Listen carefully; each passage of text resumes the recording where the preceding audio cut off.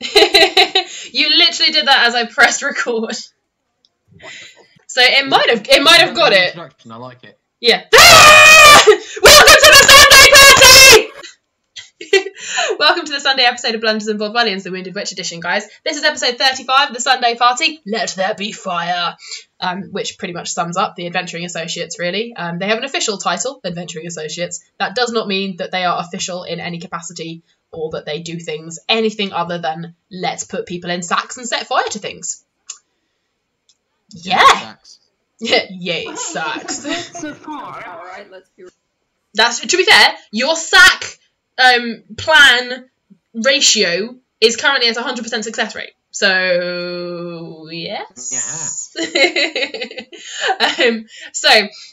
When we left you guys off, you guys had a bit of a discussion, which had ended in Kess stropping off, which I think is the best use of the word stropping. Kess had stropped off, and you guys, the rest of you had headed off over towards a very exciting looking human-sized, well, technically they're all gnomes in Amley, so gnome-sized, but you could all fit in it as well, Catapult, which is pointing across a big lake in the middle of the city, which is the capital, Regal. And yeah, there's a big festival going on. They're all very excited, so there's lots of different games. And yeah, Gareth, where did the dog go? I'm very confused. He's not here now. He can't tell us. We will ask again later. He's just gone away to get dog. That's all we heard. It may take him weeks. It may take him months. It was a very justified stropping off. Yes. I like how he had the time to go get the dog, and then as soon as we start recording, went to get the dog. You know what? I'm just wondering where the dog went. Where did the dog go? We've been curious. He didn't go anywhere. He was downstairs, and I was just like, I'm sitting upstairs without him, and you were talking to Troy, and I was just like, I want to get my dog, so I went. Ah, okay, that's kind of sweet. Okay. Still, you can't fault my logic, though. See, he's not arguing, so therefore we can't fault the logic. Yeah, the argument that Kess says was completely justified. Justified. You call it an argument. Justified stropping. Belgarath. Well, here we go. I will read out what occurred. I've got that. You guys summoned a nope. That was it. Indy summoned a nope on the steps of the little temple where you tried to go and get Indy helped, but through a series of shenanigans, you guys messed it up a little bit, and the clerics refused to help you because Indy did bad, silly things. And then you guys all came out, and then Belgarath started talking to, well, it says he talked to Caspian, but then he talked to Kess. And didn't I turn the nope into a rabbit? You did turn the nope into a rabbit. Yes, you did. And it's just going to stay there for a really long time. So that's a thing now. They decide to have a go and have a chat. Belgarath teaches Kess the difference between being against the party and against you. Errol shows them... Yes. Errol shows them all Rocky, which is his new pet rock. Errol's now a girl with a beautiful dress. Her new pet rock. And Kess stormed off in a huff and transformed into a human. So Kess is disguised as a human currently. And Kess, the last thing you heard was a familiar voice saying something along the lines of, well, hello, Kess. So I am going to start with that, which is, Kess, you recognise the voice as that of Sir Jalin. He's appearing to you sort of suddenly through the crowd in the way that you've seen him do before. He doesn't seem to materialise, he just sort of seems to walk in as if he'd been there the whole time. Almost as if he'd been walking in step with you. He comes out of the crowd next to you and just walks alongside. And his voice is the same as the last time you spoke to him, but he does look a little different. He resembles... The more you look at him, the more the sort of dragony scale facade shifts, and he becomes more like a very dark-skinned red and black tiefling. But he's raising his eyebrow at you. And he's talking, you know it's him, and he's talking in the same voice. Well, a long time no see, Jarl. Are you here to... are you here to tell me news about our fowl? Well, I mean, I was, but then I noticed you were being a little bit silly, so I had to interject. Kess, what are you doing? You have a problem with what I'm doing? Which part exactly? If you don't mind, why about? Well, the main body of the problem right now is currently stated in you walking away from those fine fellas over there. And he points towards the rest of your party who are hovering by the human-sized catapult waiting to have a go. Fine fellas, you call them. They're entirely unreliable, useless. Look, I already have the item. I should go back now. They clearly don't want me on their little part. So why should I care for them? I have everything I need. No one's asking you to care for them, Kess. Just stick it out. Ride the road. Everything's a lot safer in numbers, you know. And they have sworn allegiance. In varying degrees, albeit. But they accepted gifts. They accepted gifts, he shouts over the incambodied voice of Belgarath. They accepted gifts from Our Lady Urfel. They can use her blessing. Did they though? You did! You got the gloves, you bastard! I remember throwing those away. Yes, he doesn't know that though. Look, some of them may be somewhat trustworthy, but there are definitely some that I would not trust as far as I could throw them.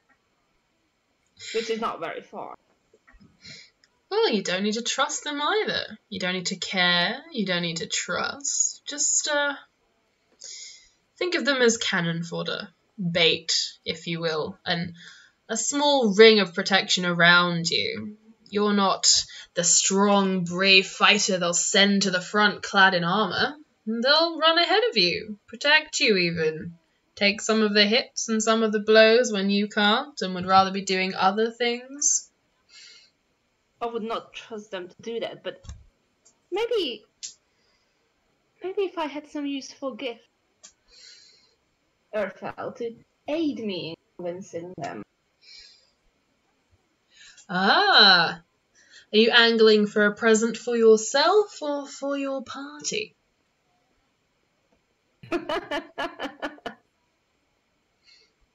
Well, as you know, my greatest aim is to serve Urfel well, right?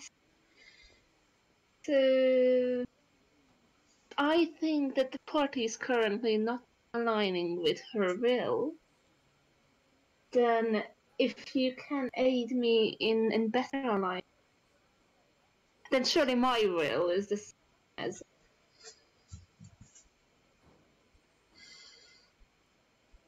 You've got better with your words since I last spoke to you.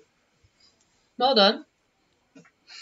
Clever. Do you want me to roll a persuasion? Go for it. Roll persuasion against the Cambion. Do it. Cambion? Out of character knowledge. Didn't need to know that.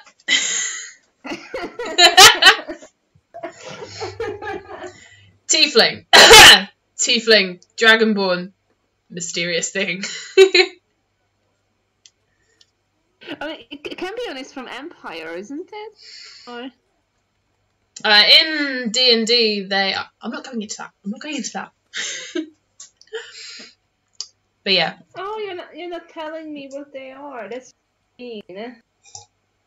They Alright. While you're rolling, I will read to you. From the Dungeon Master's book. Ooh, okay. Now I'm interested. I will read to you from my DM's book, which has all his notes. Where is it gone?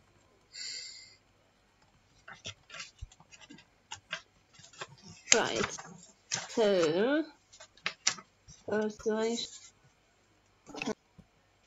I rolled a 19 total. Okay, noted. Cambion, there we go. A cambion is the offspring of a fiend, usually a succubus or incubus, and a humanoid, usually human. Cambions inherit aspects of both parents, but their horns, leathery wings, and tails are hallmarks of their otherworldly patronage. Born to be bad. Cambions grow into ruthless adults whose wickedness and perversion horrifies even the most devoted mortal parent. Even as a youth, a Cambion identifies its rightful place as an overlord of mortals. It might orchestrate uprising in towns and cities, gathering gangs of humanoids and lesser devils to serve it. Aww, that's cute. Not quite what he was going for, but sure. Yes, Kess, I'm cute. I didn't say that incorrect. I was listening to the description. I imagined you wouldn't say that in character, don't worry. I don't think Kess has ever said the word cute, unless it was before it, so. Okay. He raises his eyebrow at you again, and you can see his tail twitch. And he flashes you a smile with pointed, slightly yellowed teeth. Alright. How about a deal, Kess? You return to your party. Continue to persuade them, if you can, about Our Lady Earthfell. If they will not be persuaded, they can just be cannon fodder later down the line. But you do this, and I shall go and speak to Our Lady and see if she can't bring out something more persuasive. That does sound very good to me. Very helpful of you. It's good that I can rely. Actually, I've been wondering. So we have this shard, and Earthfell wants it destroyed. Is that right? That is her ultimate goal. She is as yet unsure how that might be possible. So for now, she just wants it back. She would just like it in her possession, so she knows it is not in the wrong hands. Should I then send it back with you instead of going? Oh, I'm afraid you cannot send it back with me, Kess. And he, pokes his finger right through the middle of your nose and out the back of your head. I'm just an illusion. Right. We trust you to safeguard it. Bring it back to Trevice for us.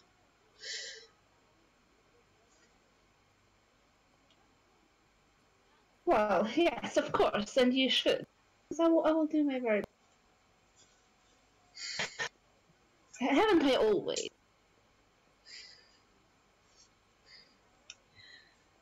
So, we have a deal then? Indeed, a deal. Actually, there's something that has been bothering. Bothering you? No, that's not a sentence I ever thought I'd hear you say. Go on then, what is it? What has got the infinitely grumpy Kess so forlorn? It's not exactly a vow. I remember you certain news to be. I don't know if you recall. Certain news? I tell a lot of people a lot of things, Kess. Yes, about an explosion. I believe it was an explosion. Oh, the explosion in the Whispering Marshes? Yeah. And why does this vex you so? I would like to know a bit more about the circumstances, if you don't. The circumstances. Well, I mean, I wasn't there myself. That's a lie. You were there. I was there for the aftermath. I saw the culprits sneaking away. Most of them. So you know who did it? I know their name.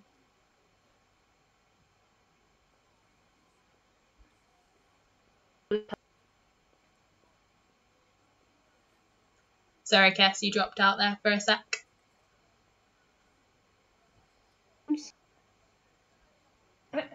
Can you hear me now? I can hear you now. Okay. Then, will you tell me their names?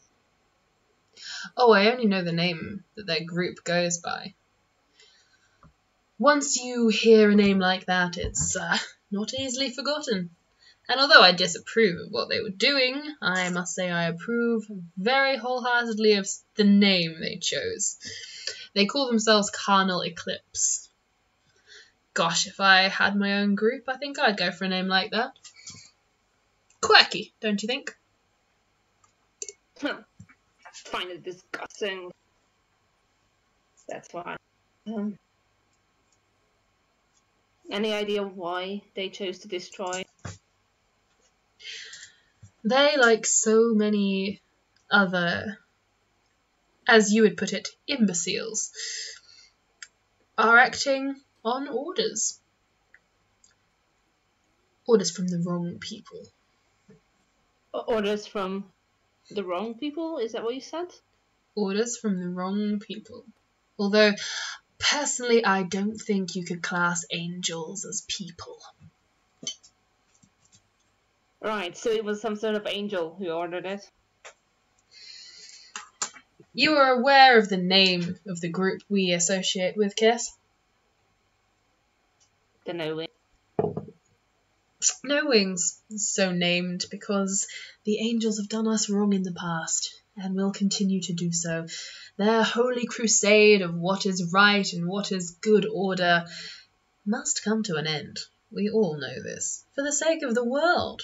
For the sake of people who don't want to lose their family like you.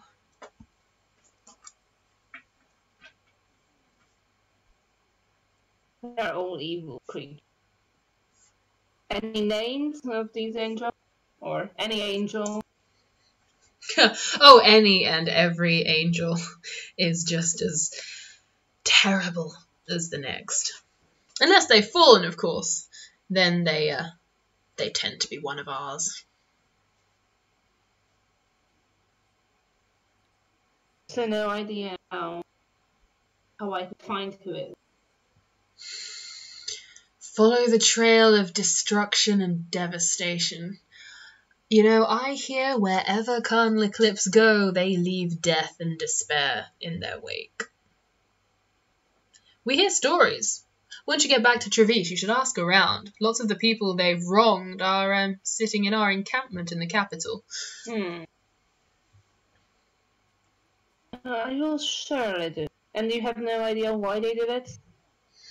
Apart from orders.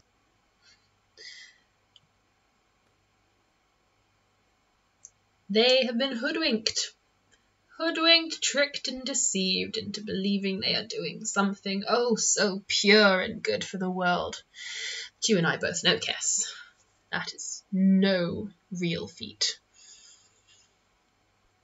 But I don't understand. Why did the angels want to destroy the marsh? Now that even I don't know. I can look into it for you if you like. I would be interested. But thank you for the information. That's what I do. I know things. And I find out things. I'll be your dog's body for a while. I'll go and see what I can find out. You will, of course, have to remain with this party of riffraff and keep an eye on Indy. She's going to be very interesting. If she turns, Kess, oh, what a weapon that would be. I always wanted a pet. Turn. I always wanted a What pet. do you mean? What do you mean if she turns? Huh. You've all found out what armor she's wearing. Oh, right. Yes, that would be amusing. I'll ask around about your marshes for you and go collar shopping for Indy. Might get her a Well, leash. Enjoy that. I will certainly keep an eye on her, and you wouldn't want your pet to lose her head, would you? Oh no, can't be having a headless pet. That'll be terrible. You will keep an eye on her for me, won't you, Kess? Well, indeed. We help each other out. We do. Alright, I better go get on with things. This illusion will only last so long. Shuffle along, back to your renegades, I suppose. Oh, they're adorable. Look at them. So happy and excited. Don't you just love it? Such a bunch of idiots. Well, Indy and some idiots.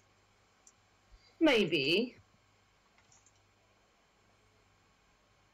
Very well. I will meet you later. I will return as soon as I have news and something to sweeten the deal. Indeed. And he just sort of twirls his finger like, turn around. As in, like, turn around, walk back, go on.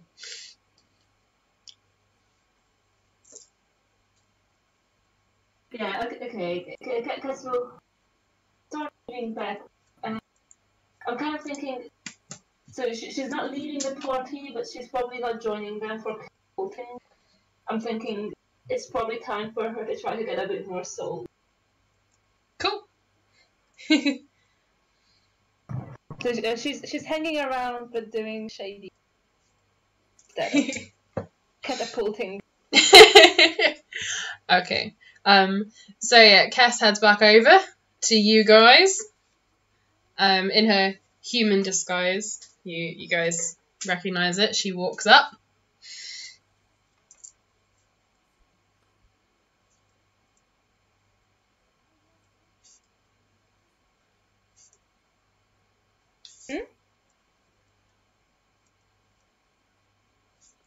Oh, I think we lost her. Hello. No, I think we were just waiting for you guys. You were not saying anything. Sorry, it all went red on my end, so I just waited for a sec for it to go green again. I'm still yellow. Nope, I'm green again. Hello. So yeah, Cass has walked back over to you guys. You can talk to her or not, entirely up to you. But you guys have got the catapulting thing that you were going to try and look at. There is also, because you did ask me before, so there's the human catapult across the lake, and there is like some guys playing like betting games with like golden cups and chalices that they move around and stuff. And there's also Titan Grip, which is another game as well. I mean, the catapult sounds.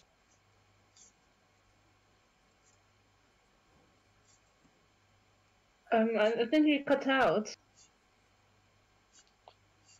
Can you hear me now? Yeah? Okay, I said the catapult thing sounded fun.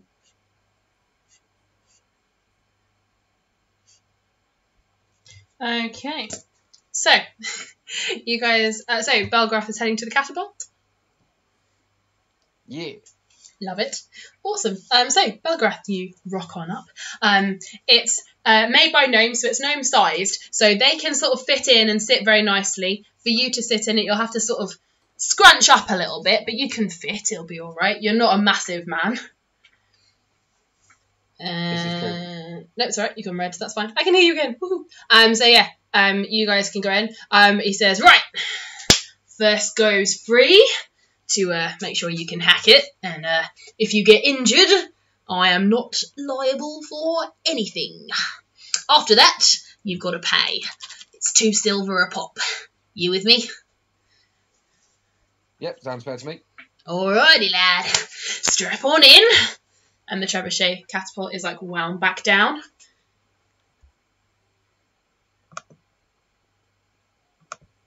And I do have a picture of the catapult somewhere. There it is.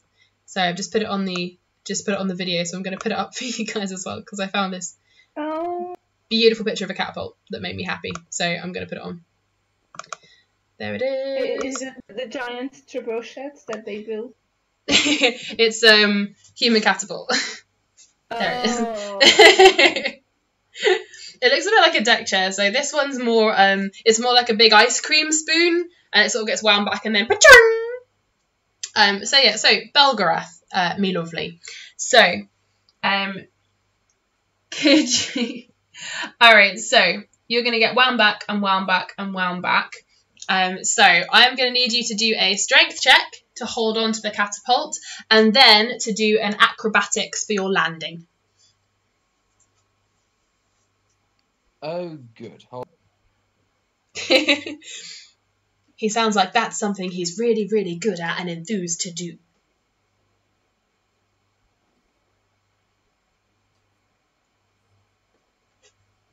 Okay, strength check came up 20.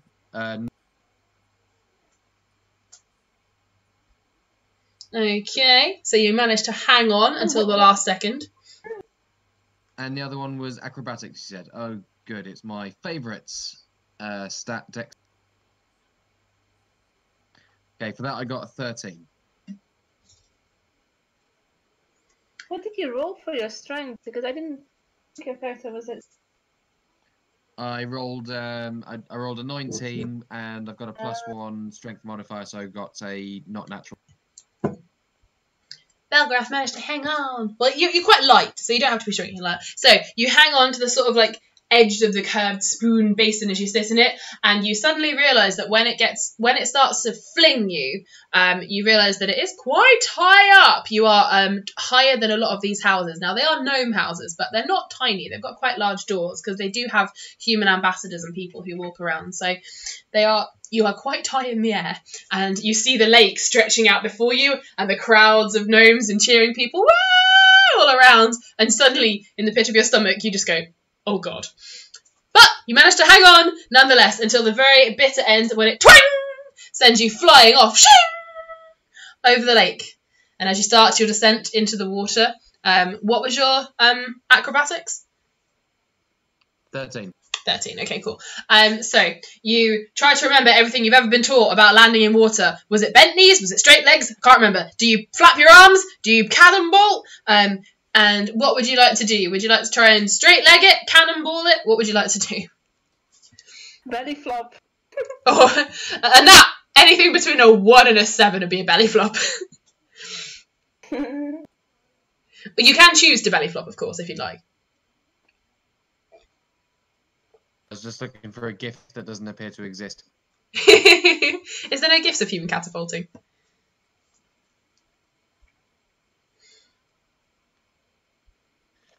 No, I was looking for a bit from Flushed Away. Oh, I do know what you mean. Keep your legs straight. When you hit the water, I kept my legs straight, boss. So yeah, basically, would you like to keep your legs straight, Belgarath? How would you know? Scrap that.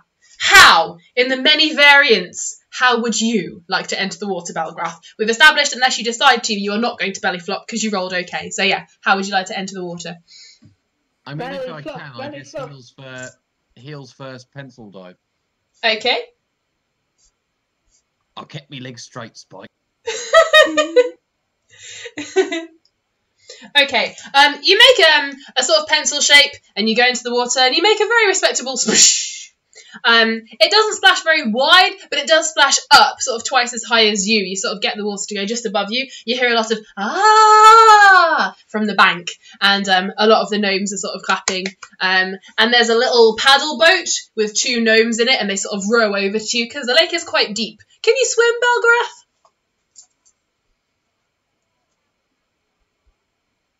I guess we'll find out. Yeah, I don't know, to be honest. I don't think I ever decided that. I'm going to say dog. I can dog paddle. I can do a respectable doggy paddle. All right. Very dignified doggy. Dignified doggy paddle. So the dignified doggy paddle, keeping your perm out of the water like an old lady, splashing. Yes, yes, lovely, yes. But I do not have a perm. How dare you? Sorry, Belgarath. So yeah, the rowboat comes towards you, and two gnomes lean in and go, "All right," and they sort of give you an arm each, and they haul you into the boat. And they sort of pat you on the shoulders, and a bit like in the Tri-Wizard tournament, they sort of spin the boat around and they point towards a panel of judges who are gnomes on the opposite side of the bank, and they are judging everybody for their attempts. And they say, "Oh, your scores!" And you have a look, and they all hold up various different scores, but overall you get a 7 out of 10. I can live with that. Cool. Alright, so Belgarath, you get paddled back to the bank. Would anyone else like to try the human catapult? Or Belgarath, you can go around again if you like.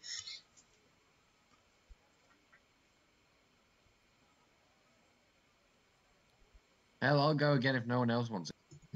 Alright. Yeah, I don't think Kess is going to.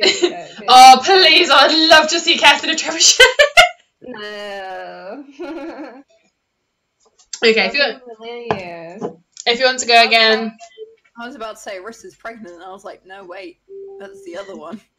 Although, to be fair, that is very in canon. Arissa steps up and reads a sign that says, if you are under this height or pregnant or breastfeeding or have heart palpitations, you can't go on this. And something suddenly makes her go, oh yeah, and she turns away. Wait, what? No, I can go on!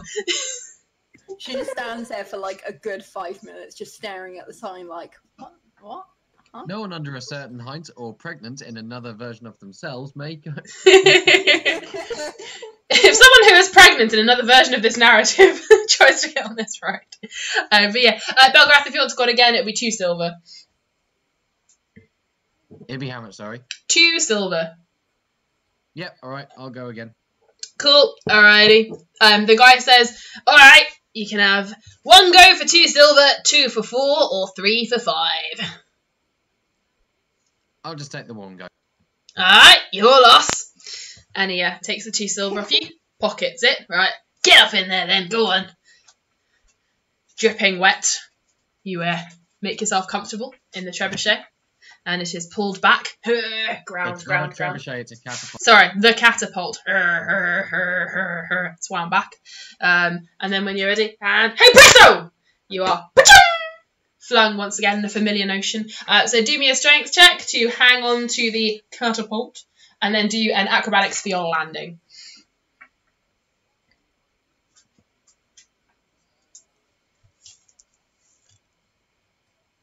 Oh dear. Right, okay, so strength. Oh dear. 3.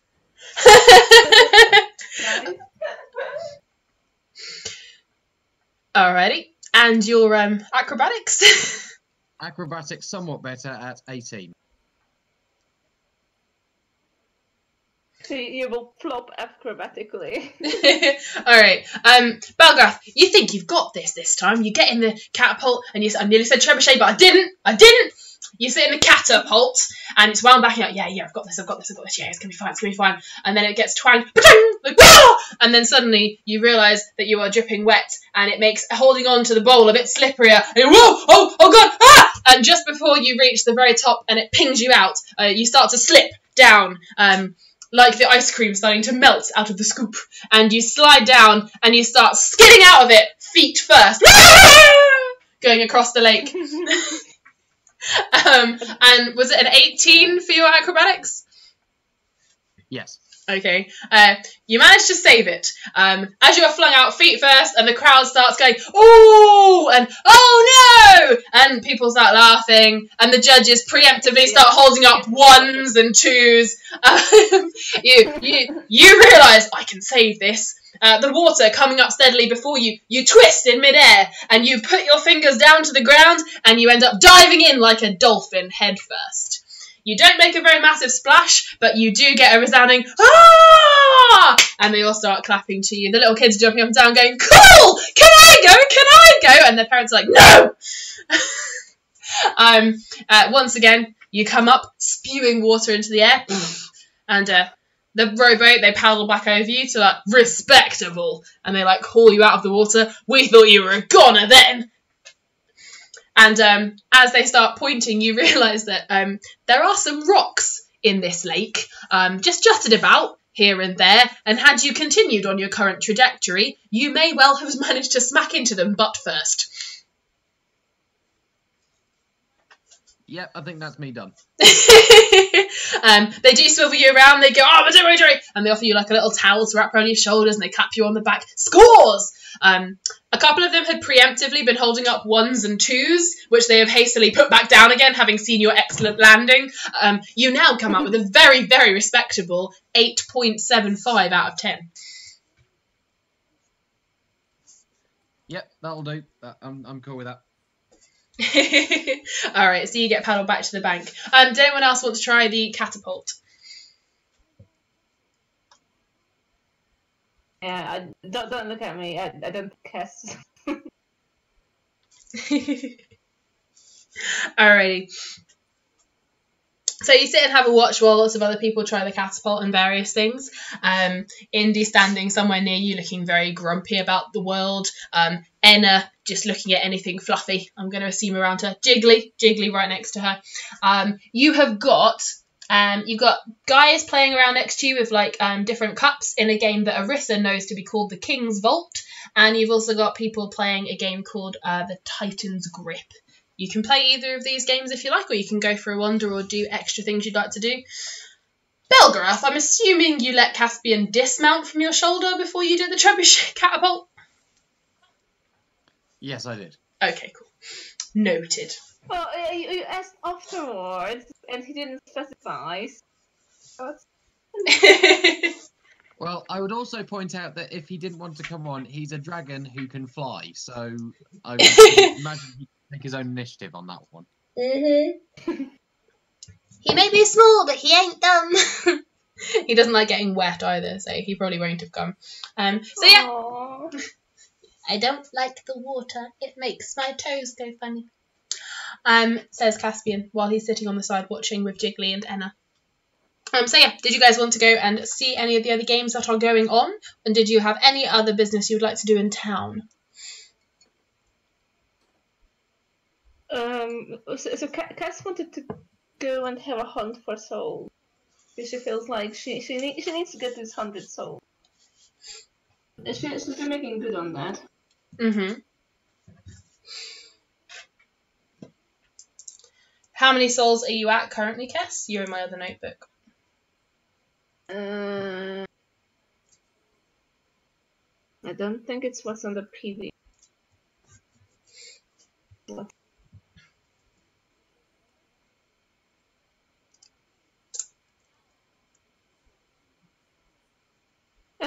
She's at 71 souls currently. 71. That's 71 out of the 100, right? Yes. Yeah, cool. So she would like to complete the set before she does. That's cool. I had you on 52, so that's cool. That's alright. That's from my old notebook, so that makes sense. Yep. Awesome. Well, then I have two questions. One, is there anything anyone else would like to do? And two, Kess, in a city full of jovial, festival-going, happy, and very alive gnomes, where exactly would you like to start looking for souls? Wow. That sounds like a girl with a plan. Every settlement has a cemetery, right? So the first place to check is there, isn't it? Okay, cool. So Kess is going off in search of a cemetery. What a jovial afternoon was had by all. So, did you guys... Oh, it's such a festive thing to do.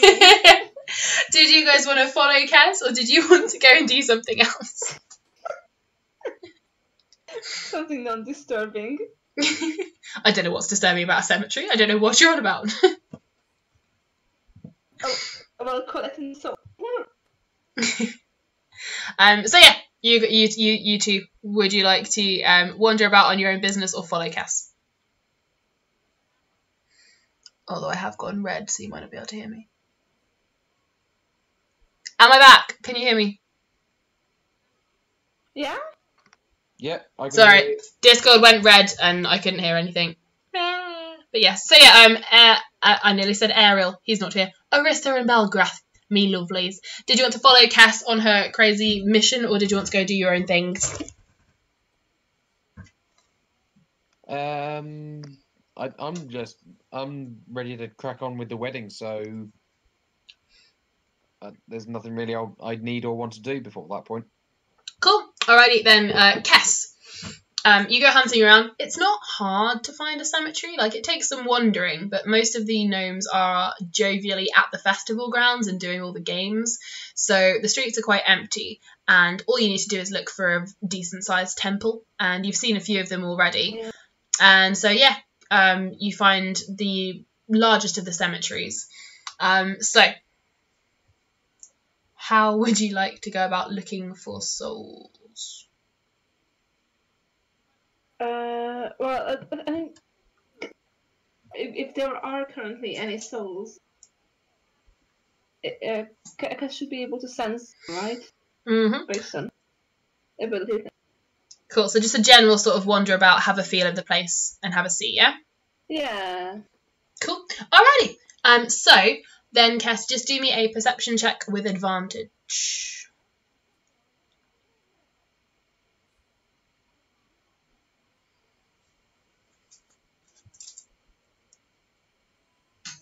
It's a 14. Alrighty. Okay, 14.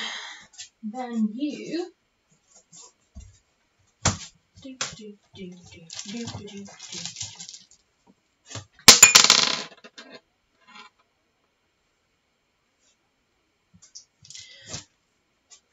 You find 8 souls, Kess, that for one reason or another have not managed to move on. They are haunting the cemetery. Some of them sit. You can't quite see them, but you can sort of feel a sense of where they are. They're very faded, but they haven't managed to move on yet. A lot of them sit on their own gravestones. Some of them are just wandering. Some of them stand very still and motionless, and they're very easy to collect. They don't take a great deal of like harnessing or ghost bustering. They are just very... They're all gnomes as well, so you're like collecting souls of people like half your height. Yeah. Well, souls are souls. Kess a soul by its height. Yeah, as far as you're aware, they're not gonna count them as only half or anything. It's fine. That's good. Yeah, so she will read souls. Alright, cool. So your total goes up to 79 out of 100. Oh, that's very nice. And I'm thinking, like, Urfel's book must have some useful things about how to acquire souls of people. So maybe Kess will have a little read. Jovial little read about how she could rip souls out of people. Sure, have a look through your book. Do me a... do an investigation check, why not?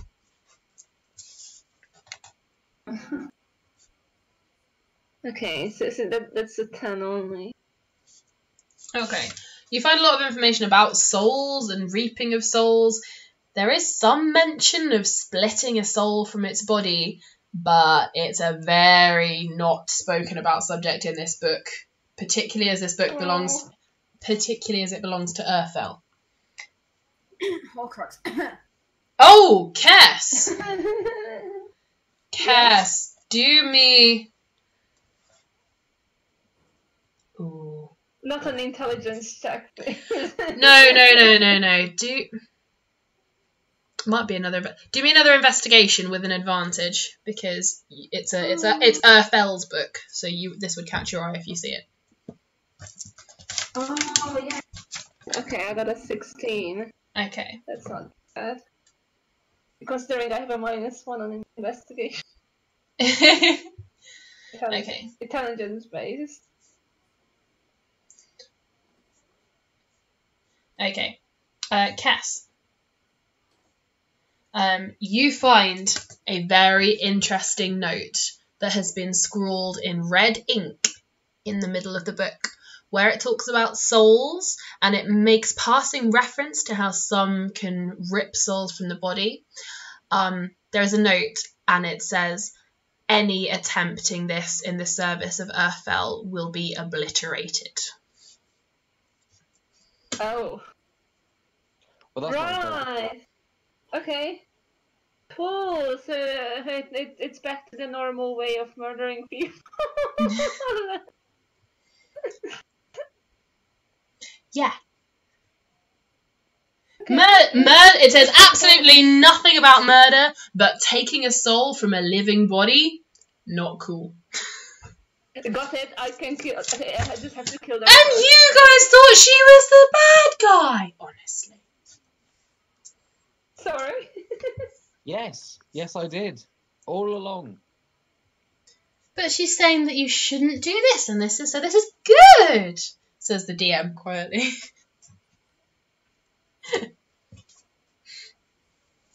See, Earthfell is a very good god. Yeah. Very, very good strictures. Make sure all of Okay, the no. members. Sorry? I said fooling nobody.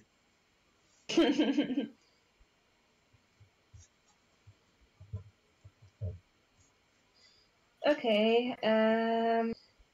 Right. So I guess Kess might wait until nightfall to reap more souls in the traditional way, because it will probably be easier. Alrighty. So, in which case, I will skip you all forwards to the wedding of Arissa's brother and his beloved prince. Yeah.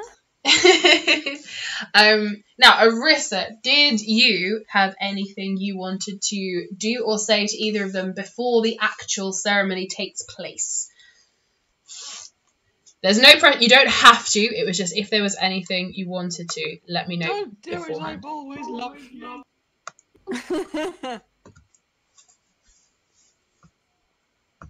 She probably would have spent some time with them, like each separately beforehand. Especially her brother, just be like, I can't believe you didn't fucking tell me. She's still slightly mad. I'm really, really, really sorry, sis. Like, really, really sorry. I can't really say anything that will. I mean, you know how it is. You don't know how it is. I mean, I wasn't even sure what I was thinking. Oh, beautiful. What? He meant because she's not a god. Never mind. What? I was thinking, well, you know how it is, except you don't because you've never been with him long. What he meant was, you know how it is. Oh no, wait, you don't, because he's coming at it from a man who discovered he was gay point of view, which Arissa sadly cannot do, much as I'm sure she would willingly. And yeah, he apologized to you a bit, and he's just like, I was kind of worried what Mom and Dad would say, and I mean, I'm really sorry, sis. She's just looking at him with this face that's just like, I'm just so done. He's got just like throughout this entire thing, she's just like, fucking, for fuck's sake. He's got a proper face, like sort of like proper. I'm embarrassed and I'm uncomfortable and I am really sorry. How can I make this up to you? She'll like fiddle with his collar, straightening it, and just go, just make him happy. Hey. Don't make a dirty joke. Don't make a dirty joke. Don't make a dirty joke. He just says to himself over and over again. Then she grins and winks at him. I love you, sis, but that's really disturbing. What? I can give you a few tips, Ah! La la la la! Not listening! Not listening! La la la la la! That's my baby sister. Baby sister. Okay. Okay. Back in the room, and he sort of clicks his finger. Not thinking about that. Nope. Nope, nope, nope, nope, nope. You know, sis, it was really weird. We had a ship come back, and a bunch of people had been out exploring, and they swore they saw some girl who looked just like you, and they were going to go and say hi, but, like, then they realised it wasn't you, because she was pregnant. It was really weird. She just could have been pregnant. She just looks at him like, oh, where? I don't know, they said somewhere in, Risha, I think. Yeah, there's somewhere in Risha, and they said she had, like, the same crazy hair, and she looked all adventure-y, and, like, they swear it was you, but who knows? Ha! Maybe you've got a double. And he's, like, laughing. That'd be stupid. No, I've never been to Risha.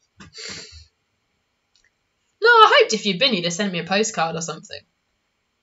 Well, I did pass through that one time, like, ages ago, but not recently. And I'm definitely not pregnant.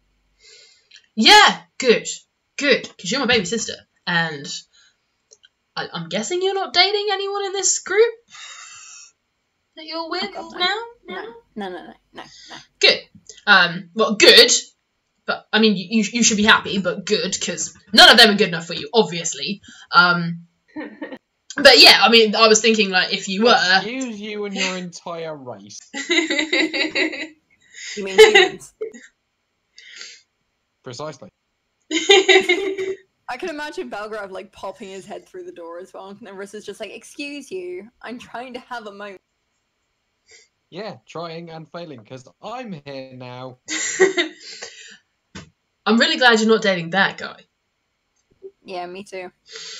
Hey, well, fuck the Perry. Maybe later. I'm actually getting married, but thank you for the offer, Hanson.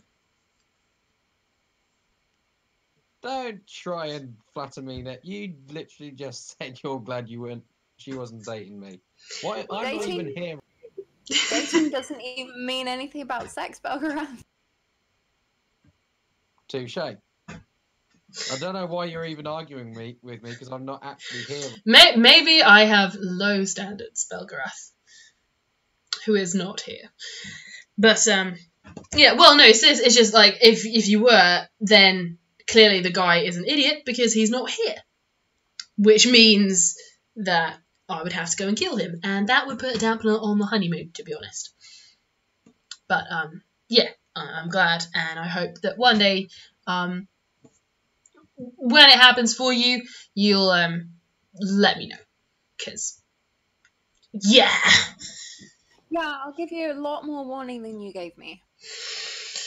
I am gonna pay for this for a while, aren't I?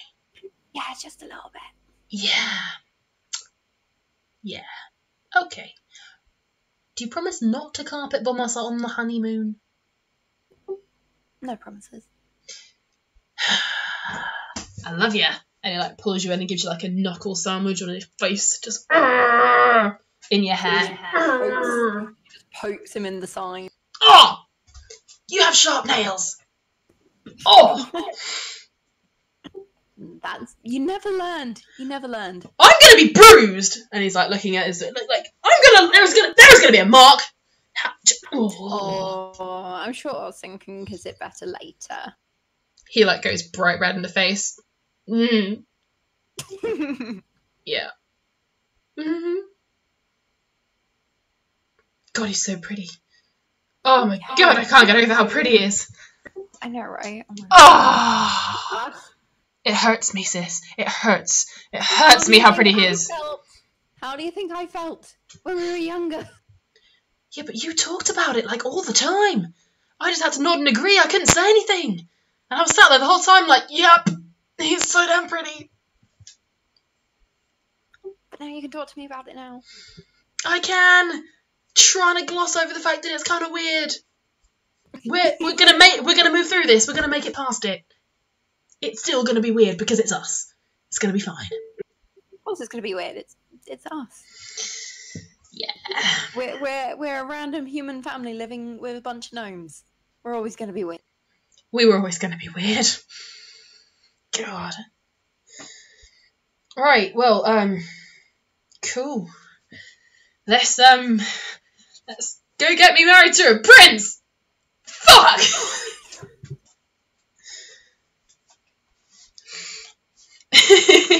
Belgarath, you don't need to sulk. It's fine. I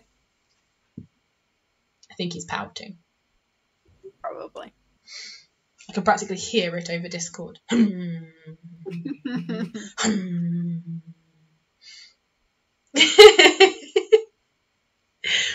Alrighty, so you head on down. It's a huge temple building, massive. It's built out the back of the big sort of the mansion palace where the royal family live, and it goes off around the side, and it is huge and tall. It's almost as tall as the palace itself. It's got huge marble archways, huge windows of stained glass depicting all sorts of scenes of like water and mountains and sun and snow and cliff tops. It's all beautiful, and the dappled light comes through. It's lit with thousands and thousands of floating candles, and they're all in different shades of blue and yellow, so the lighting is really cool and icy but pretty. And as you walk in, there's like music playing, there's a band. Well, there's not just a band, it's a friggin' orchestra, man. There's like an orchestra in one corner. And there's like a choir of what looks like gnomes from one of the schools, and they're all kids like singing. That hurt. But they're all there. Imagining that line where there's those 4 choir boys and they're going, ah, and then one of them gets that giant balloon with helium. I know. Oh yeah.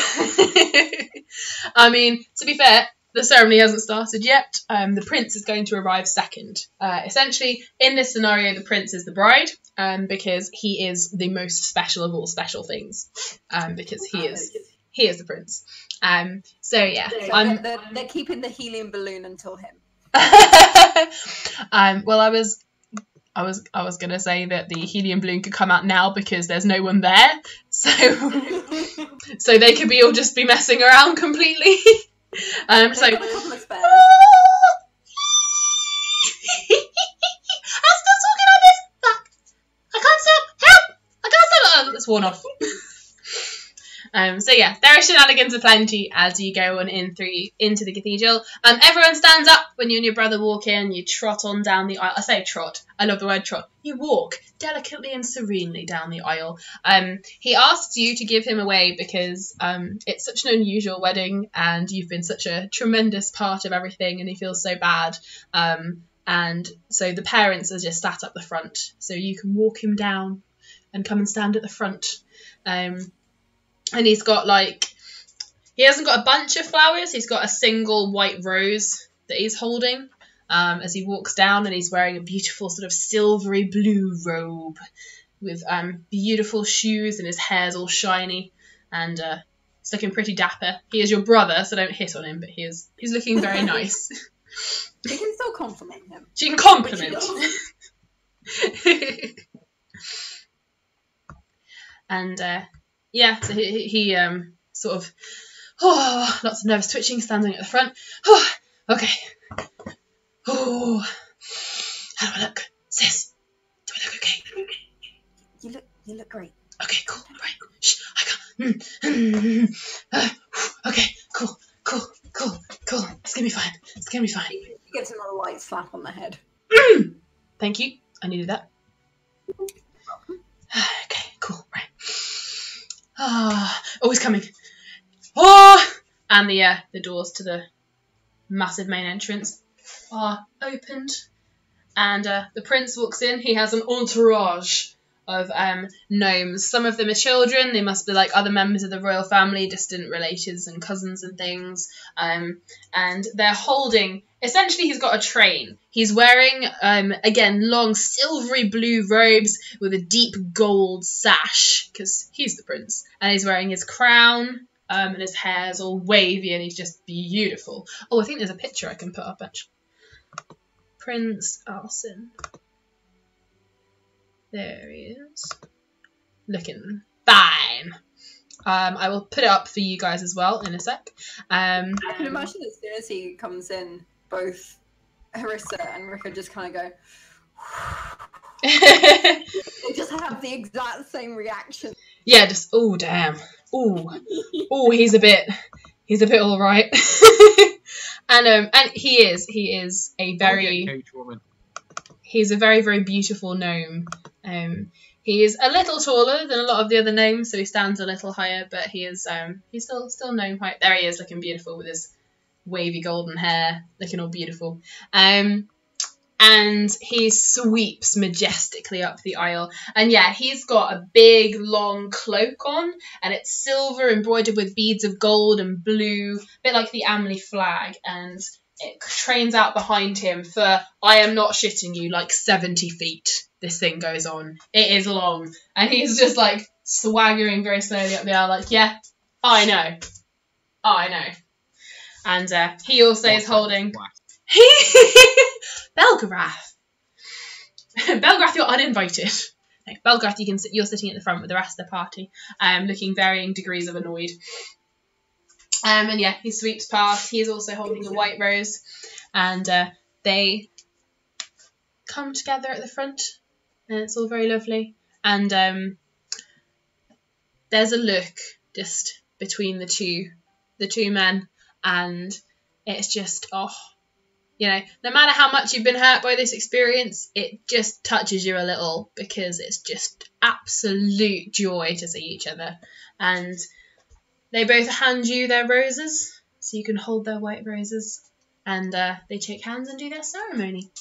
And there's a ceremonial hand binding with a long strip of golden cord, and it's magically entwined around them, and then it breaks and turns into 2 rings, which they both then put on each other. They make their promises in front of everybody. There's a lot of oohing and ahhing. Your mother, Arissa, breaks down in tears, happy tears, but you can just hear her, my baby boy! And the prince's little sister is sat there as well, and she's in a very pretty dress, and she was helping to carry his train, and she's looking very excited, and she's swinging her legs, and she waves at you occasionally, Arissa, and she's just beaming all over her face, and she's clapping all the time. And then they finish their speech and everything, and they are pronounced married, and they kiss a little bit longer than everyone was anticipating. Like, there's cheering and clapping. Arissa gets a confetti cannon. Are squishlings always disgusting? Yeah, pretty much. I mean, hey, Kess, when did you get here? Well, is Kess supposed to be there? Or you're invited. You're a member of the party. Your zombie is not invited. Your zombie will have to stay outside. Then Kess shouldn't be there. If her zombie is outside. Kess just waits awkwardly outside with her zombie looking grumpy. No, she's probably preparing to reap. Okay. If people are drunk, they're easy to trick. Okay. Okay, so Kess is looking grumpy but not there. They finish the ceremony, and everybody claps and applauds. The kiss goes on for a very, very, very long time, and the clapping just sort of has to be... And nope, we're still going. Yep. And they keep clapping. Yay, it's so pretty and sweet. And I think they're using tongue. Okay, yeah, just carry on. Yep, okay. And they're done. Okay, cool.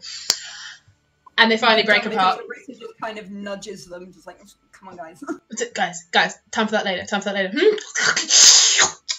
Oh, okay. That sound effect. Yeah, it looks pretty bad. Like a plunger being drawn out of a drain. They break apart. So sexy. Yeah, lipstick smudged all over both their mouths, because they're pretty boys. They're gonna wear some makeup. And yeah, they lead a procession out of the temple.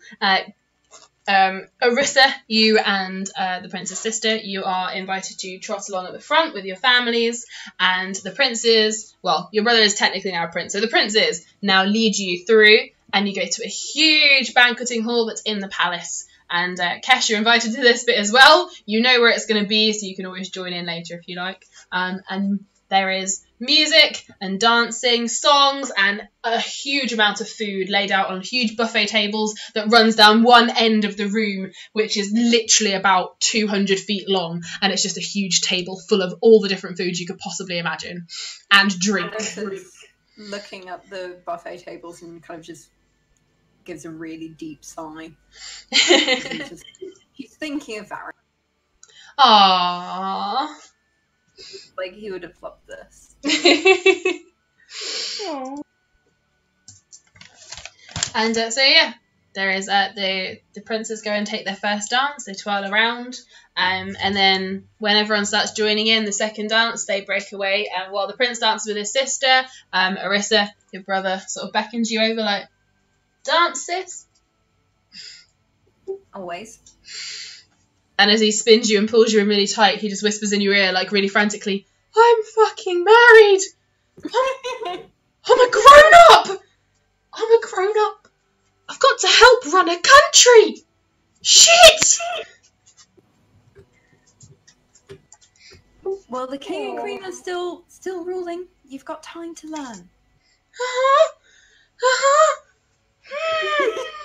She's too busy laughing at his panic. Don't get me wrong, I'm really happy. I need to stop my voice from being this high and squeaky.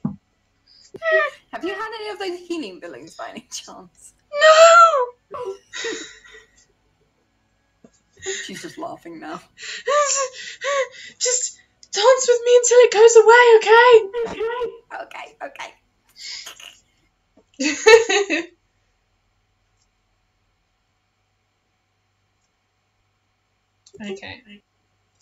Alright, so, is there anything anyone would like to get up to during the wedding before we cut back to the grumpiness of angst that is Kess? Just that Arissa would probably do a dance competition. Okay, noted.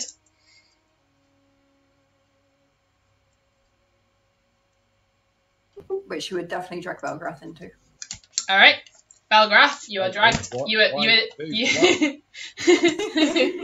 Accurate response for Belgarath. Perhaps not paying attention. I was just like, why am I being dragged in? You are. Just like, come on, this is a party. You're going to dance. So she just kind of goes over to where he is and drags him into it. Alrighty. So, Arissa and Belgarath, could you do me performance checks? Oh crap! Performance is based in charisma. You're in trouble. I just gotta get my character sheet. Oh, so Belgarath is actually a good dancer. Probably.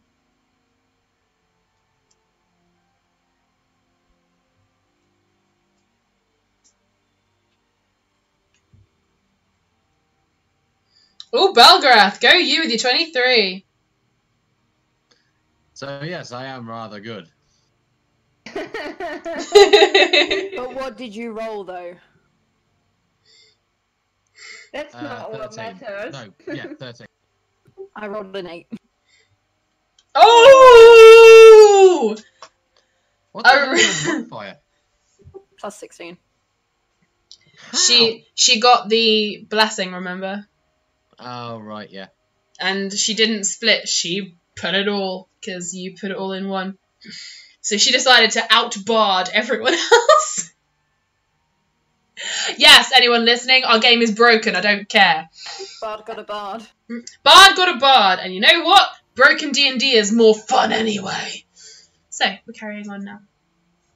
Alright, so, Belgarath, you are pulled in, and in your moment of, oh, for fuck's sake, you then think, you know what, screw this, I'm going to do it. And you get in, and you're doing it, and you're popping the moves. I don't know whether you're going to be doing any kind of dancing in particular. At the moment, I'm sort of imagining that sort of Applejack My Little Pony dance. But you can pick whatever dance move you'd like to be doing. What Applejack My Little Pony dance? You know where it's like where they've got like the hats on and they're doing like the barn dance thing and they're all like stepping? No? Do you mean line dancing? Yes, except it's more fun when it's to do with My Little Pony. Okay. But yeah, what sort of dance would you like to be doing, Belgarath? Because you're doing very well at it. What kind of music is playing at the moment? Well, would that affect your decision, Belgarath, or would you just do it anyway? Yes.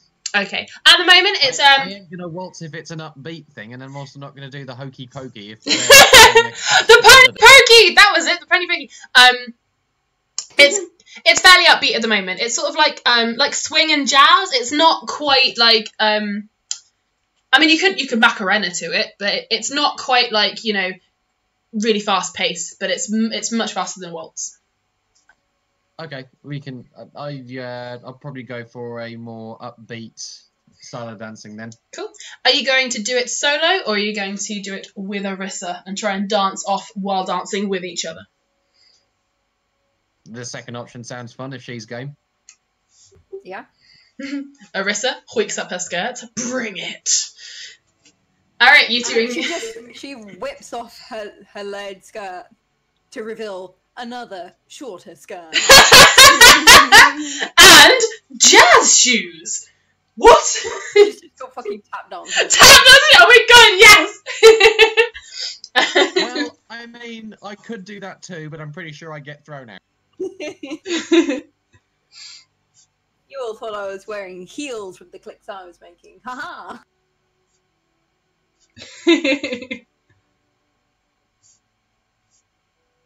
Okay, so you guys, in contrast to the music that's currently playing behind you in the background, which I can't change right now, you guys engage in a very lively dance.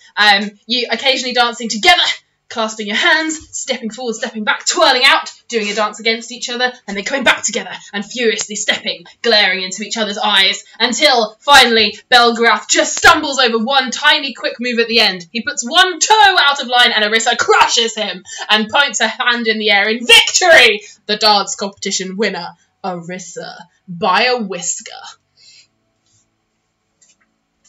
Aww. Fair enough. Well, 24 to a 23, man. It was a close run thing. In my head, he like fell and she caught him, and she's with her arm, with her other arm in the air, and she looks down at him and goes, "No one outbards the bard." Kiss me, you fool. In or out of character, Belgarath? Oh. I mean, kind of in character, but it's with a big mocking grin on She just goes, "You know, fucking what? Alright." It's a wedding. Wait, what? Wait! The bard, after all. Bard's got a bard. Alright, and Miss Arissa planted a smooch on you, Belgarath. What would you like to do?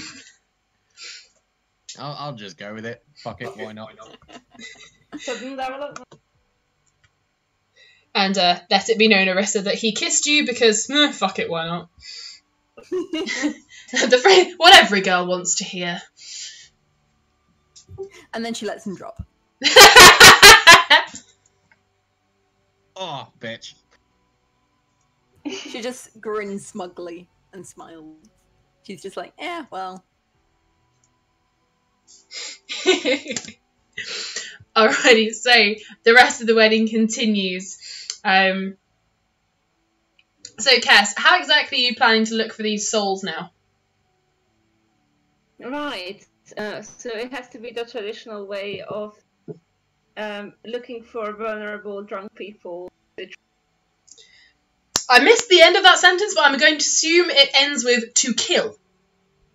I mean, yeah, eventually. I guess it's going to be tricking people into leaving into a shady area and then killing and taking their soul in that order. Alright, Kess. You wait for an opportune moment, and 3 moments arise. They all happen at a similar time when people are leaving the party. It's starting to get dark. Some of them are drunk, some of them are just rowdy, some of them are just not paying much attention. So you have 3 choices. They're all going to go in separate directions. You can go for... At the same time? Yeah, so the door comes open and there's a group of people come out. You can go after one group, the other group, or the other group.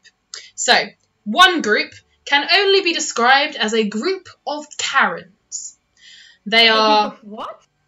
Karens. I will explain. Oh, fuck off, Karen. Yeah, exactly. They are middle-aged gnome women who who have the "I want to speak to the manager" haircut. They also, so they've got a short bob, for anyone who doesn't know what that is. It's a thing, it's real. I've worked in the service industry, it's real.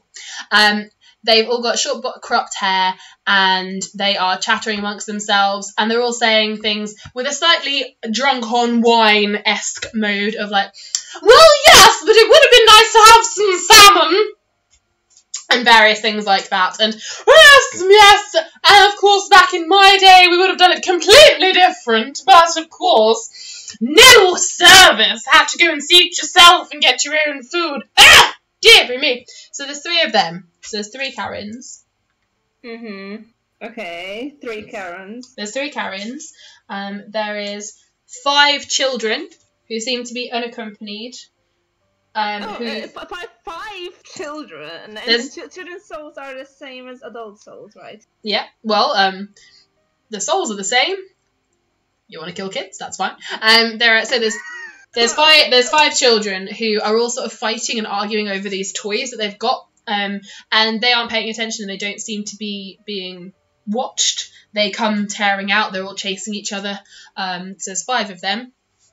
And the other group that you have is a group of gnome teenagers. Now there is 4 teenagers. And they've all got sort of long hair. And they're like girls and guys. And they've all got sort of long hair, and they're wearing sort of boho chic clothes, and they're sort of floating along. They smell a little bit like strange herbs that are not medicinal, and they seem a little out of it, and they're floating around going like, yeah, cultural appropriation, yeah, totally, yeah. And then this and that and blah, blah, blah. See, so the teenagers seems like they are already drugged. The teenagers are self-inflicted drugged. The Karens are wine drunk, and the children are just bratty children. So, yeah, would you like to go after the 4 teenagers, the 5 children, or the 3 Karens? Choose your enemy! I think teenager is the most appropriate here. You chose teenagers! Alright. You know, but worst case scenario, if it fails, then everyone will just think that they were really stoned. I love it. Did you bring your hunting sack? Did you bring your person-sized sack? Yes. Okay, cool. So you go to follow the teenagers. I'm not sure if I have a person. So yeah, Kess, how would you like to do this? You've got 4 slightly stoned teenagers waltzing about in front of you, chatting about how, well, really, like, I don't think they should have all been wearing white, because that's just, like, yeah. I haven't picked my spells properly yet for 9th level. That's alright. But, I mean, I know I have suggestion. Yeah. Alrighty, what would you like to do?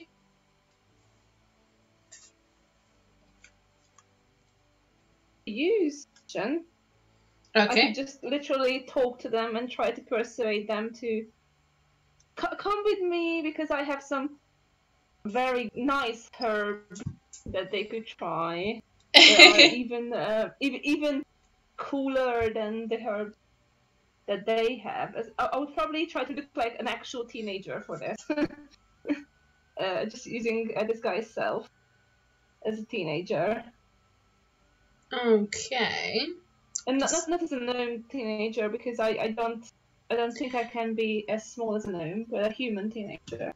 Okay, you can be a human teenager, that's fine. You can target 1 creature, and I will do their save. So do you want to go for... No, I was not going to use suggestion. I was first trying to just use persuasion. Okay. Even if that's even fair, simpler. Yeah. Okay, Yeah, cool. because, yeah, that should be a lot simpler to do. There you If that fails, then I will use just. go. Okay. All right. So go for it. Do a persuasion check, Kess.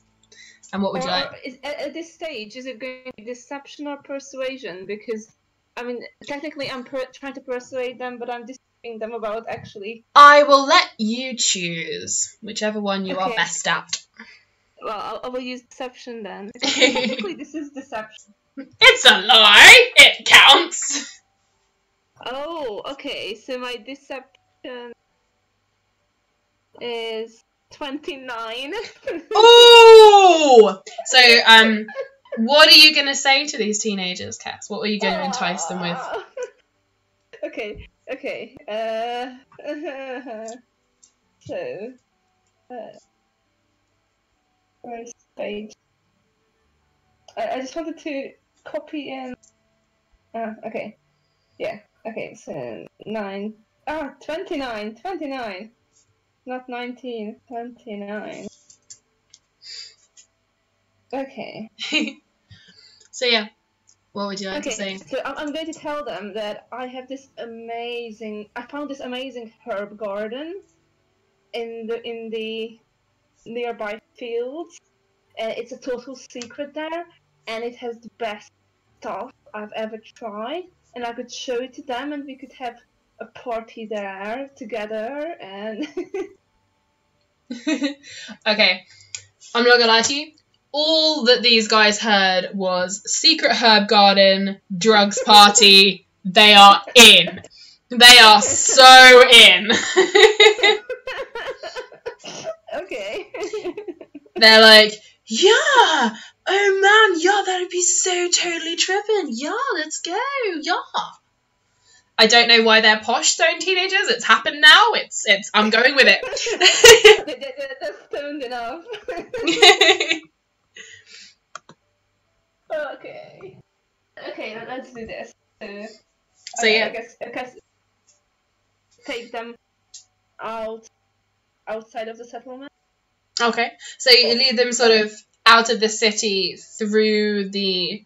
You can like the city is built into the rock, so it's inside a mountain. So you could go to like one of the exit caves, and you could go out of the cavern tunnels, or you could go to the very outskirts of the city.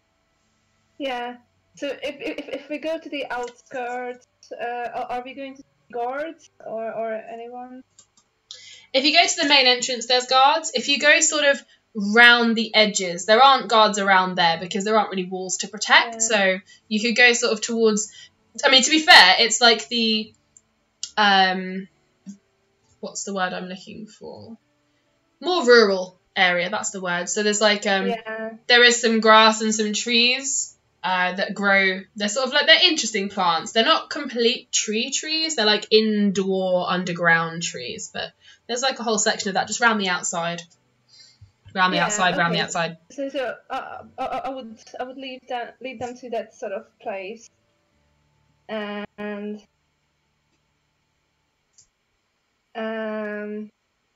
so what I'm going to do is I'm going to use Pass Without a Trace while we are going. Okay. Which, I mean, so that adds to the stealth, and I don't really want to be tracked either, so... Okay. Because, I don't really want people to notice what has been done here. Okay. Alrighty, Kess. So, I'm just spiriting them away. Alright.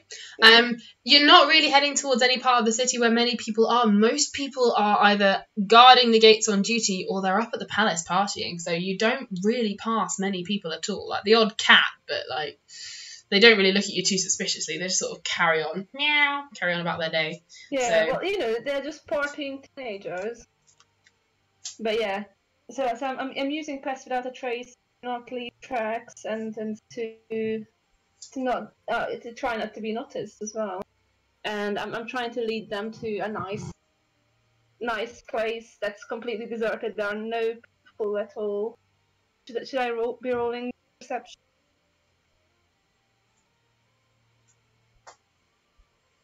Okay. Hi. So the last bit again, Kess? Yeah, so I was saying, I'm trying to take them to a completely deserted place without any people. Yeah. Should I be rolling perception to make sure that there's no one around? I mean, you yeah. can do a perception check, that's fine. Yeah. Okay, so that's an 18 perception.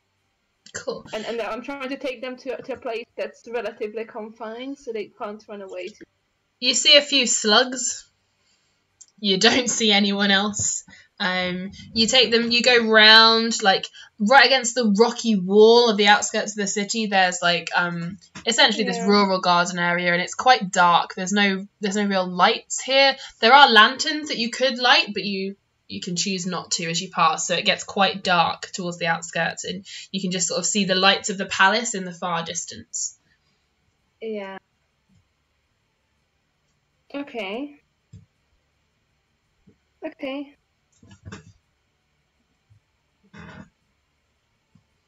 And we are out of earshot as well of people, as far as I'm... Yeah, as far as you can tell, there isn't anyone within earshot. Okay.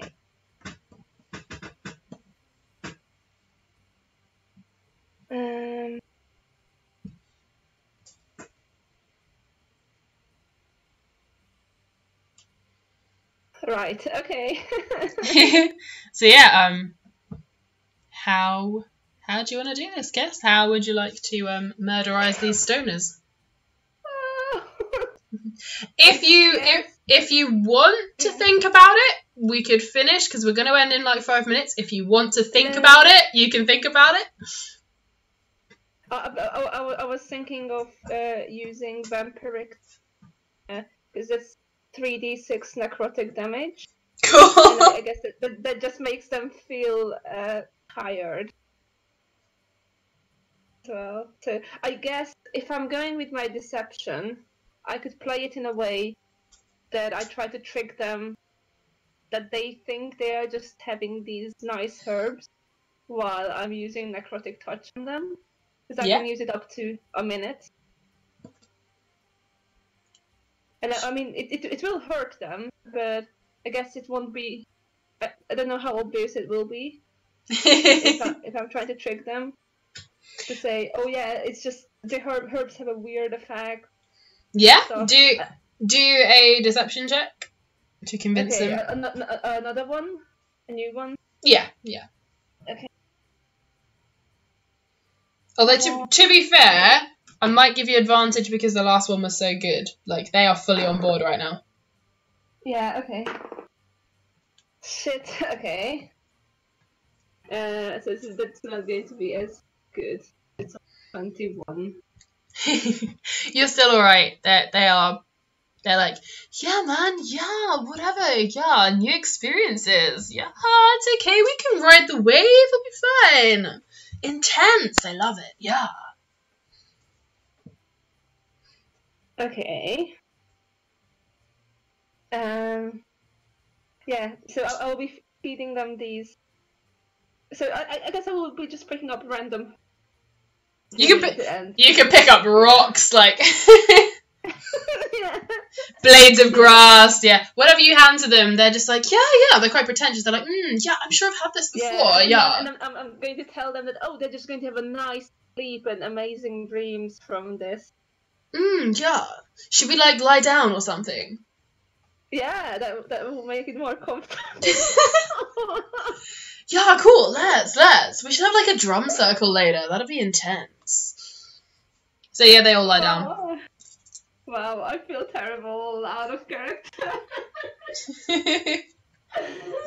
But, yeah, Kess is trying to... It's okay, society will not miss them. It's fine. Stoner teenagers. Okay, yeah. So I think I described what I want to do is basically trick them into thinking they are taking drugs. Cool. Whereas I'm using vampiric touch to actually... Go for it. And you're going to do a touch on each of them? Yeah.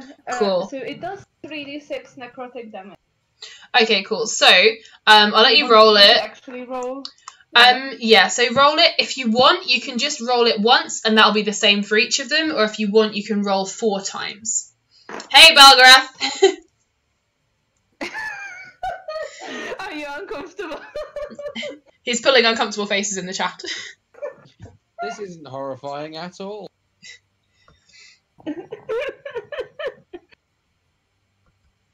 So that's 10 points of damage. Okay, cool.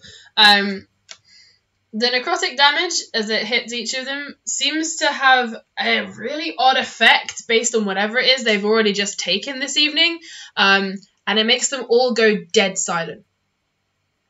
Like, their mouths are moving and their eyes are really wide and they're all staring up at the cavern ceiling, but they're like flapping like silent fish, like... You're not making this better, Rosie. They're dead. Okay. So if they're not dead yet, then Kess will go for another touch as well. Not a vampire touch, because it should be on for a minute.